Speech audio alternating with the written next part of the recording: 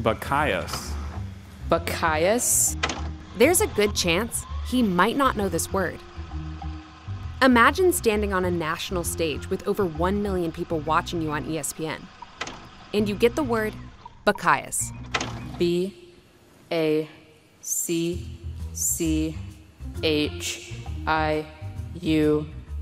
Bacchus. Correct.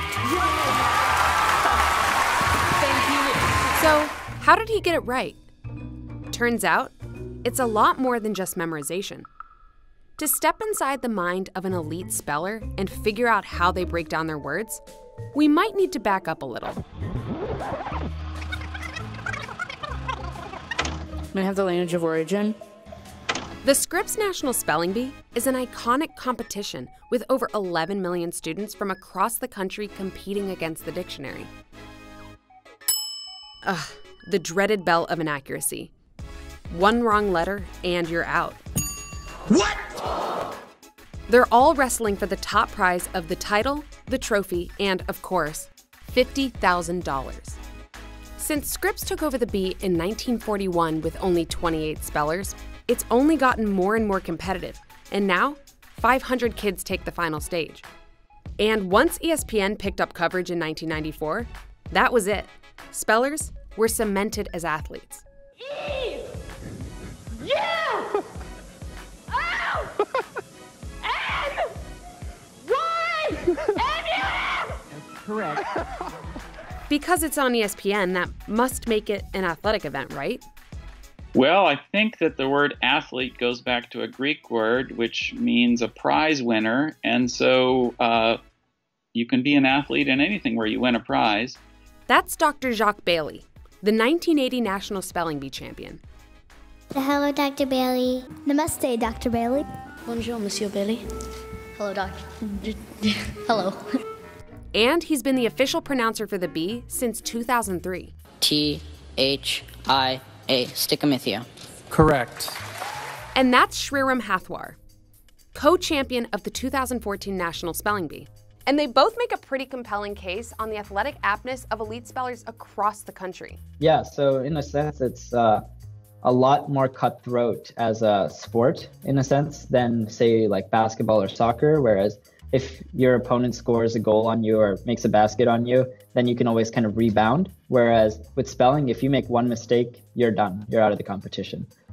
Just like in basketball or soccer, there's a ton of preparation that goes into getting ready for the Bee.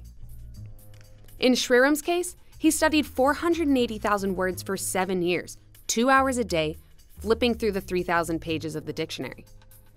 But just reading through the dictionary isn't enough. One of the largest misconceptions is that it's all about memorization. So the thing about memorization, it's great if you get a word that you've seen. But you're not preparing for the word that you've already seen. You're preparing for the one you haven't seen. And for that one, memorization doesn't work. What Dr. Bailey is referring to is etymology, the study of the origin of words. English words are directly influenced by foreign languages. By tracing those origins, spellers can pick up on clues as to how those words are spelled. For example, using the winning word from the 2013 Bee. Canadal. Canadal. Knowing that the word is German-derived Yiddish, he knows the word is more likely to start with a K than a C, based on the spelling patterns from that language. And he knows it will end in an EL, like the German word pretzel. If you've tuned into the broadcast on ESPN, you might have noticed all the questions that the children ask after they approach the mic. Canadal. May I have the language of origin, please? Can you please repeat both pronunciations? May you give me all the information you have on this word, please? Another question they ask is, may I have the definition? Sure, it's helpful to make sure that you and the pronouncer are thinking of the same word. Numbnut. Oh, numbnut. But there's also a strategy behind it as well. So for instance, the word blancmange. This is a French pastry, and it's made of condensed milk.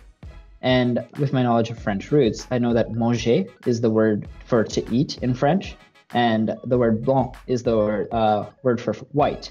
And even though white is never explicitly inside the definition of the word, I know that milk is white, and it's made of milk. So I can say, oh, it's something that you eat that is white. It only takes one piece of information from the many questions to unlock the spelling for that speller. We're looking for the words that defy the rules because we can't get a champion without them. Another reason for all the questions? Routine. Some kids will go through every single question, not because they don't know the spelling, but because they're taking their time. Idiosyncratically. I-O. So they don't end up misspeaking and spelling the word wrong, even if they know the correct spelling. QRSZ 3 Quattro. Love him. FLD. So learning to slow down is extremely important. That's also the reason why kids type out the words on their legs, write them out on their hands, or any other physical movement they do. It's actually more of a stress reliever, I'd say. But yeah, everybody has their own sort of memory recall technique. But I think especially when you're talking about like typing or placard writing, it's more just to keep you in the moment. It all relates back to routine. What will bring them the most comfort so that they can do their best? But they can't take too much time. In front of each speller is a traffic light that changes colors to indicate how much time they have left. The second that traffic light turns red, the speller is no longer allowed to ask questions and must spell. And if the questions they already asked don't help them and they're running out of time, If nothing else fails, then it's almost like make a wild guess. Negus. Negus, negus. the spelling bee is incredibly impressive, especially with the amount of time and effort that goes into preparing. They have to win in their classroom, their district, and their state to advance to the big times. And even then, you still have to take a written test that tests you on more than just spelling. And depending on that, then you can make the Thursday finals. It's just a lot of hard work, a lot of grit, and if you have the talent and if you're lucky enough, then the prize will come. But just like with all major sports, just because it's hard doesn't mean it's not fun. So I think the kids are really energized by it, and they really want each other to succeed. They try to help each other. They hope that the other kids get the word right. We actually are rooting for each other, and we are competing against the dictionary. That is correct. Congratulations, Emmanuel. You are the champion.